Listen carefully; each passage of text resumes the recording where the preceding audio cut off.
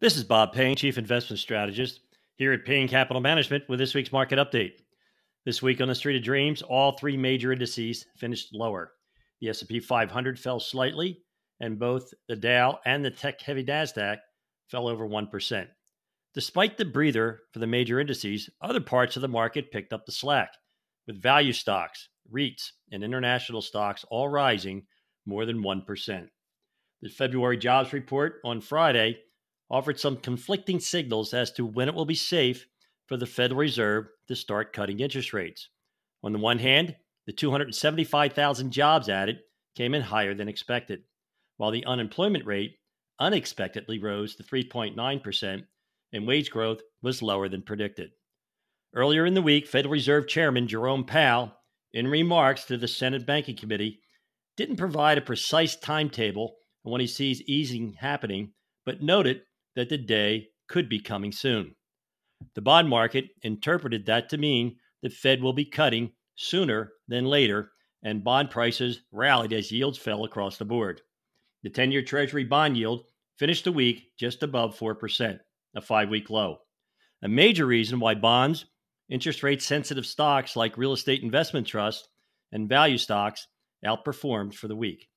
The economy isn't showing any signs of a slowdown, and economists continue to underestimate its strength in spite of the fact that the U.S. real gross domestic product grew by 2.5% in 2023 and is on track to grow another 2.1% this year.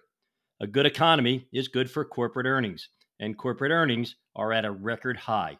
As economist Larry Kudlow reminds us frequently, profits are the mother's milk of stocks, and for that matter, business and the entire economy.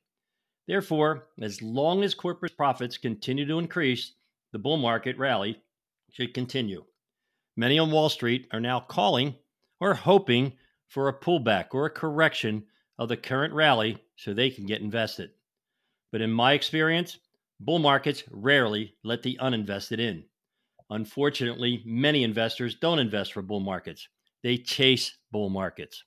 There's $6 trillion still sitting on the sidelines in cash and money market equivalents, enjoying a 5% yield, a yield that will drop when the Fed starts to cut. In the words of famous 70s rock band The Clash, one question on the minds of the money market investors is, will I stay or will I go? My guess is FOMO. The fear of missing out will be their answer. Speaking as someone whose firm's clients are fully invested, I say, let the chase begin.